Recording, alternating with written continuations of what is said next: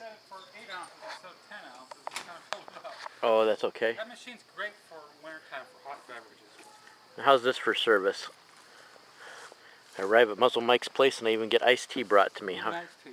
Yeah. There's the, what's his name again? That's Sweet Pea. Sweet Pea. Actually, if you pay attention to a lot of my videos, yeah, you'll see him in the back of my videos. Oh, okay. Or he'll knock over my camera. My cats appear in my videos all the time.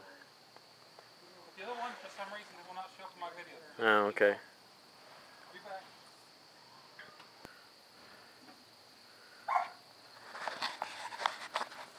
So we're both relaxing, watching YouTube videos, catching up, because now I got a place to rest and I got free Wi-Fi. He's watching Catching Up too. Yep, we are. So I'm at MuzzleMike's, and what was our plans for today? We were going to go to the Amish. We're going to go to the Amish part of the state. We're going down to Bowling, Pennsylvania. And we're going to steal a horse, bring it back, hide it in your garage, and then we're going to have to explain to Michelle why a horse is in the garage, right?